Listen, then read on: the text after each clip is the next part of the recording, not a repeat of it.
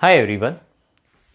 In this video we are going to discuss this example. So here we have to prove or disprove this statement. Getting the statement is compact set in a metric space is not open. So actually this statement is wrong. So we are going to prove that the given statement is not correct. Getting? So that means we have to find one example of set which is compact and which is open also. Okay, so let us find such set. So what will I do? I am going to consider a metric space.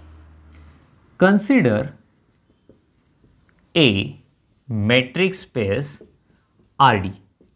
So here D is not a usual distance. Getting? Here D is a discrete metric space. So let me mention here where D is a discrete metric space. Okay, so D is a discrete matrix. You are familiar with a discrete metric space. D of xy is equal to 0 if x is equal to y, and it is equal to 1 if x is not equal to y. So such metric space we have. So let us consider one set now. Clearly 0 belongs to R. We have a real line, so obviously 0 is a real number. So we can say 0 belongs to R. So let A is equal to singleton 0. So I have considered a set which has only one element, that is 0.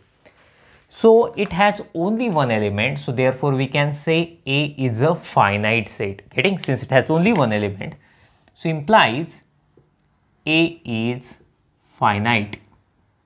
So the set A is finite since having only one element. We have seen one result. Okay, so that result is every finite set is compact. See, in previous videos we have already covered the proof of this result. If you want, you can check the playlist and you will easily get the video. Okay, so A is a finite, so we can say implies A is compact.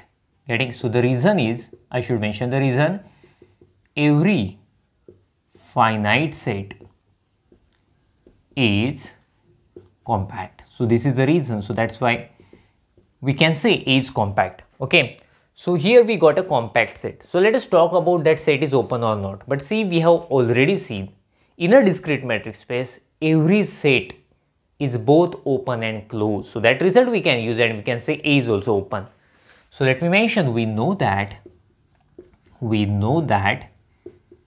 a discrete metric space, every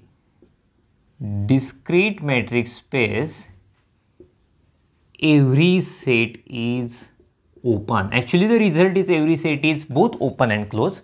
But see, that open concept is required here, so that's why I'm using that one only.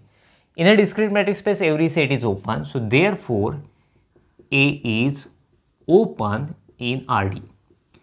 Okay, so we got a set A which is compact and open also. So therefore a compact set A is open in Rd, where D is a discrete metric, right? So in this way we proved that a compact set in a metric space can be open. So that's why they have mentioned the compact set in a metric space is not open, that is wrong. In this way we proved. Okay, make a screenshot of it, then we will stop. Thank you, see you.